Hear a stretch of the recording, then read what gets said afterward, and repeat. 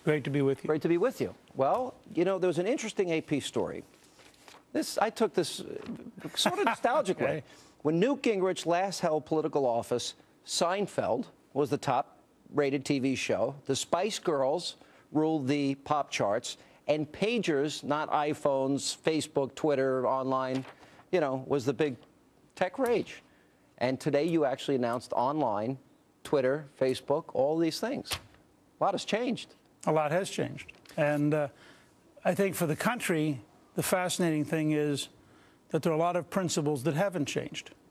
And the reason that I came here tonight to announce that I am a candidate for President of the United States is because I think if you apply the right principles to achieve the right results, that we can win the future together.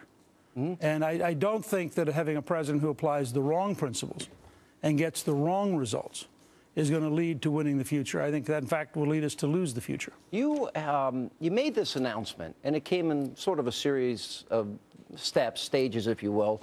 How did you arrive here? And I guess the first obvious question really is, why do you want to be the next president? Well, my dad served 27 years in the infantry and really believed in duty, honor, country. I think that this country has an enormous potential to break out and to once again be at 4% unemployment, to have a surplus of American energy, to be the leading industrial power in the world, to balance the budget as we did for 4 years when I was Speaker, to reform entitlements as we did with welfare when I was Speaker. And that's a great future. But it's not a future we're going to get to until we clear away the liberal policies, the liberal bureaucracies, the Washington-centered system. And so you face a choice in your life. And Callista and I had to really sort of sit down and look at citizenship. You know, are you prepared to do what it takes to offer to your fellow citizens a vision of a better, healthier, safer, more prosperous America? And are you prepared to spend a year and a half of your life seeking that office?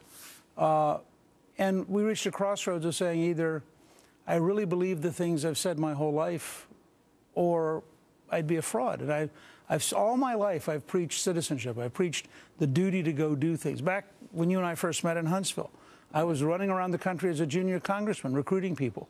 Later, when you were a big figure in Atlanta radio, I became Speaker with a contract with America based on recruiting people to do something.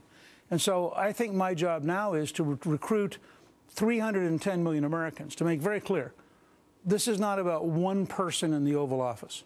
This is about millions of Americans deciding that together we can win the future with the right policies leading to the right outcomes. And that we have to then win the argument that President Obama has the wrong policies and they lead to the wrong outcomes. And it's pretty straightforward. 9% unemployment is the wrong outcome.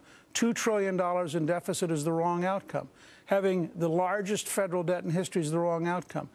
Telling the Brazilians they should drill while we don't drill is the wrong outcome. You go down item after item, you know, $4 a gallon gasoline is the wrong outcome. And so I think that we're going to have a very clear, very vivid choice. And my job is to try to offer the American people a genuine sense that with the right solutions and the right approaches, this country can take off again and we could have a 20 or 30-year period of extraordinary opportunity.